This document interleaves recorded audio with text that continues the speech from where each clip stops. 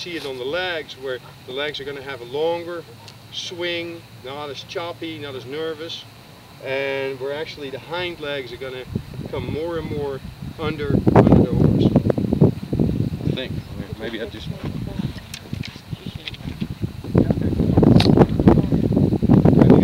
Problems with horses, you can fix these things too. I mean, one of the things is, you know, just walking with them. This is what I'm saying, like a halt to come.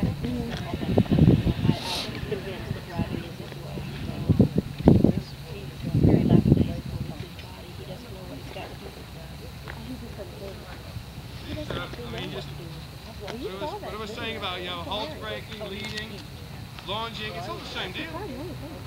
Now we're just walking. Now I'm lunging. And now we're walking again.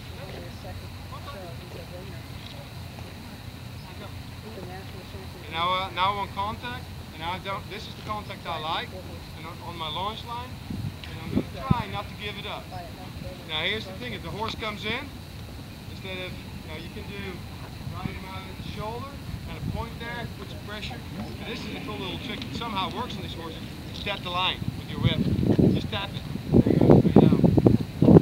So, here's my contact.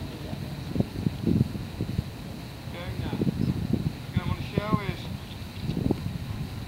I'm going to take about 4 inches. Oh, no, that's a long way. Without pulling, I still got 2 fingers to shorten her up. Okay? So take. Don't worry right now about her gait. You just want her to contact. Shorten her up again.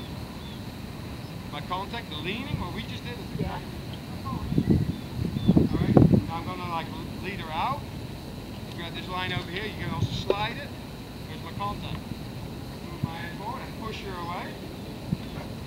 Okay? I got my, come on, push her out. I got my contact.